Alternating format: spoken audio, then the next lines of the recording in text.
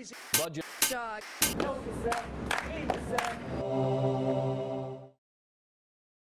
How does it feel to be named after a Hall of Famer, even though, you know, your name is from the Bible, you know? It's an amazing feeling. I mean, because there's two sides to the story. Like you said, my mom grew up in church, so she wanted to spell it the biblical way, so it's that side. And then also, me being a basketball player and being named after one of the best point guards to ever play is a good feeling. There's a lot of impressions in the media that the men of color, they'd rather, you know, just play basketball and stuff like that. What role has education, you know, played in your life in school? It's played a big role because without education, I wouldn't be where I am today. I left school, I left college a year early to reach my goal of making it to the NBA. And throughout that whole first year in the NBA, I was taking classes and I graduated in my first year of playing in the NBA. So it's definitely something that's important to me. And I always promised my parents I would get a college degree, and I was able to do that. And what exactly is the IT help desk? It's a form of my foundation, just going to communities around the cities that I'm involved in and really giving back to the kids, showing them that anything's possible. Don't let anybody ever tell you you can't be what you want to be. And every day I always had somebody tell me that I wasn't going to be an NBA player. What inspired you to, you know, start this whole foundation? The main thing is giving back. I mean, all the communities I'm a part of, I want to be one of the guys that give back.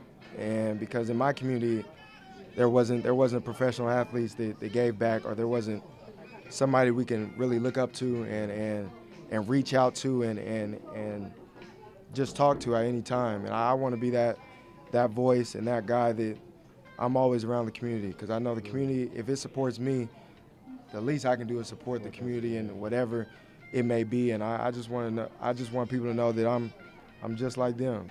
What have you learned about Boston, you know, in your time being there? Support.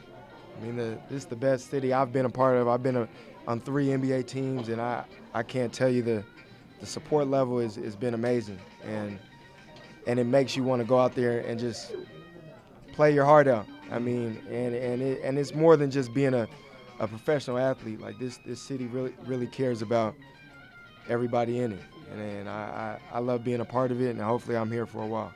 How did it feel to be selected as an All-Star this year? A blessing from God.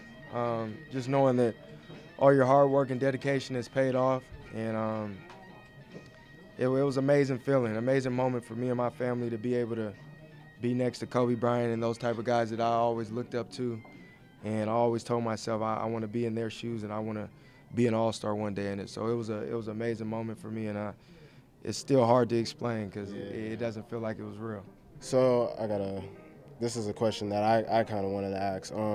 For you to have 25+ points with no turnovers in, you know, the last couple of days, how has that, you know, how has your game elevated? It's just I'm growing. I'm growing as a basketball player. I'm understanding the game a lot more. I'm a student of the game, so I like to study the things that not just only myself do or my teammates do, but my opponents. And the game has slowed down for me, and I'm just out there trying to make the right play each and every time down. And luckily, the last few games, I haven't made a mistake on the offensive end. So. What is you have any like specific routines before the game? Not really. I listen to music. I mean, I say a prayer before every game. I try to lock in and really just get my mind right and worry about the opponent.